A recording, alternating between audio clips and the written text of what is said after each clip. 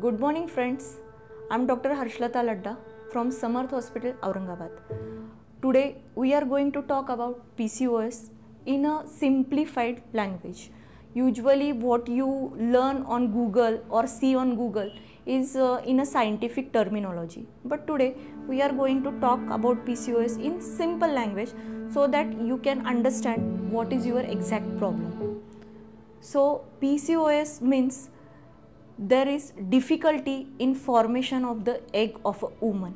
That's why these patients don't get their menses regularly.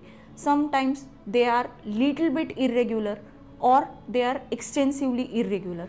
Means sometimes the periods are extended up to 2 to 3 months, and some patients represent with total amenorrhea, means no period for months together. So for the menses to occur, they have to take some medicines. So what happens in PCOS exactly? So in PCOS, the volume of the ovary is increased and the eggs in that ovaries are multiple, so there is no proper space for development of the egg, and because of that sometimes there is problem with development of egg and rupture of the egg.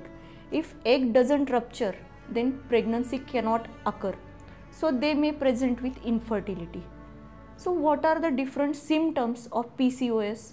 So one is weight gain, other one is like they have excessive hair growth on their face, in the armpit, then on abdomen, and there is change in their hormonal structure, like androgen level, means male hormones are more in female pattern.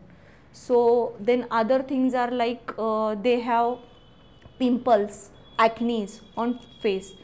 So these are few symptoms of PCOS with which the patient presents. What are the treatment modalities, or what changes they have to make to improve their body structure? So they have to lose their weight. Around 10% of the existing weight reduction is useful in PCOS cases. Then they have to change their dietary habits, they have to reduce their junk food eating habits, they have to change their lifestyles, they have to do exercise, they have to join sometimes gym and all.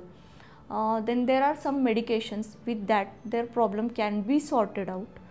Their problems with those medicines, some patients, around 50% patient responds, their ovaries respond to those drugs and ovulation occurs. So chances of pregnancy increases.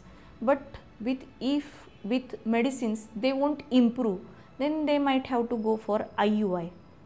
Then with repeated IUI failures, they might have to go for laparoscopy surgery. With that we can reduce the volume of the ovary, we can reduce the toughening of the wall of the ovary, and if these all modalities fail, then they have to go for IVF.